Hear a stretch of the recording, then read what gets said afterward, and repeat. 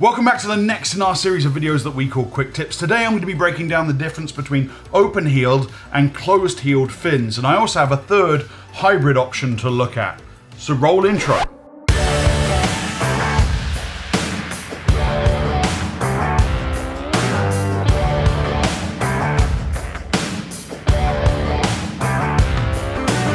Ladies and gentlemen, welcome to Divers Ready. My name's James. As always, so great to see your smiling faces. Now, if you've clicked on this video because you're shopping for your next pair of scuba fins, there are lots of designs and features out there to choose from, but probably the most significant deciding factor is whether or not you want closed or open-heeled fins. So I'm going to make this video to help you choose between the two based on the type of diving that you do. And then I also have a third hybrid option to look at. So if you haven't done so already, make your next dive on our subscribe button and I'll head over there to the workbench and break it down for you.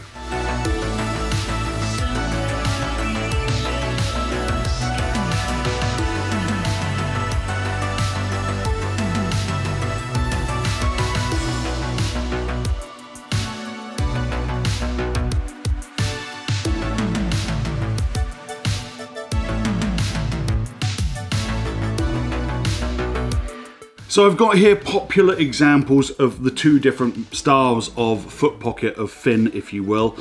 This is obviously the closed heel design and this is the open heel design. That's pretty obvious.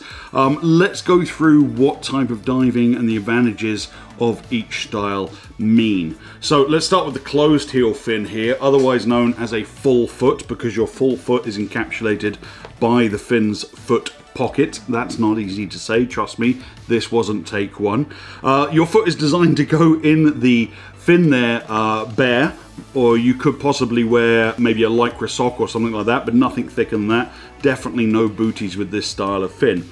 These fins are ideal when you don't need foot protection and you don't need additional warmth on your feet, i.e. no neoprene. So basically warm water, tropical destinations, boat diving, or any kind of sand or beach entry where the ground underneath your bare feet is going to be nice and soft and comfortable. The great thing about these fins is you can guarantee a very good fit because they're generally sold in shoe sizes, so you just buy the same size as you would for regular shoes and you're going to get a very comfortable fit. And because you don't need booties, they're ideal for travel when you're heading down to the Caribbean or the Great Barrier Reef because you don't need to pack additional booties. This is everything you need to go on your bare foot. So very, very good for travel to warm water destinations. Now let's bring in the open heel fins, and obviously you can see you have a foot pocket there that your foot is designed to slide into and some kind of heel strap on the back. The heel strap actually comes in a few different designs. This is a rubber bungee. You can also get nylon bungee, or you can get the spring strap style, which is the most durable.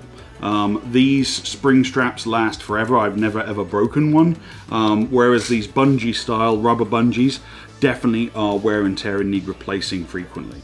But I've had the rest of the fin has lasted me a very, very long time. So with these style fins, you are definitely designed to wear booties. If you put your bare foot into the foot pocket of these fins in particular, it will get very chafed and beaten up. So the nice thing is you can kind of adjust how much warmth and protection your feet have based on the style of booties that you wear, and we covered booties in the last Quick Tips video number 40, so you can go back and check that out if you're shopping for booties as well. These open heel fins are typically sold in t-shirt sizes, small, medium, large, etc.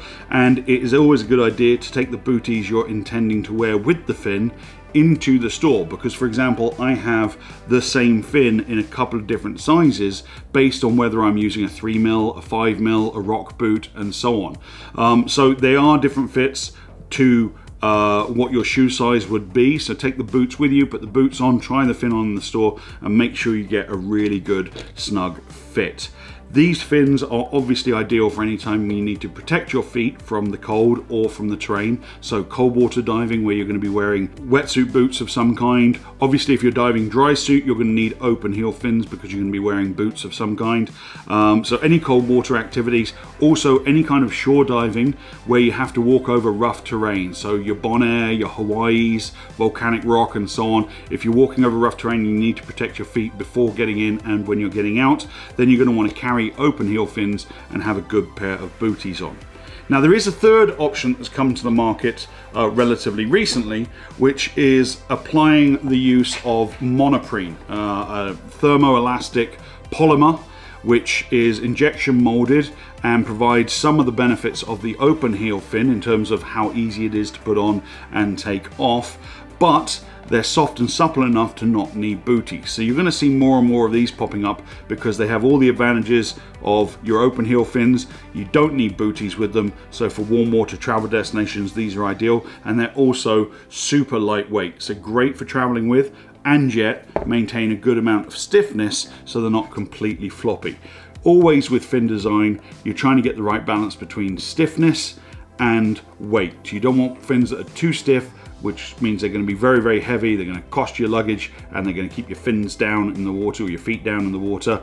And you don't want fins that are too light, because if they're too light, they end up being floppy, and then they don't give you any propulsion, and then what's the point in wearing fins? So you're really looking for that good balance between stiffness and weight, and the monoprene is a great material for that, and we're seeing more and more of those type of fins hit the market. So this is what I would consider a hybrid. It's an open heel fin that you don't actually need to wear booties with. I'm a dive professional, but I actually don't do any gear retail. I don't sell any scuba equipment, so all of my opinions are completely unbiased. And this video was actually viewer suggested. Somebody was thinking about buying fins and they wanted to know the difference, and hey presto, Quick Tips is here to help you. If you are contemplating your next scuba purchase, put it down in the comments below, and hopefully I can make a video to help you make a more educated purchase, and that's going to keep you in scuba diving for longer. I hope that's our goal with everything we do here at Divers Ready. Don't forget to subscribe to our channel if you haven't done so already. Give this video the old thumbs up if you learned something from it, and share it with your dive buddies. I'll see you next week. Dive safe, dive often.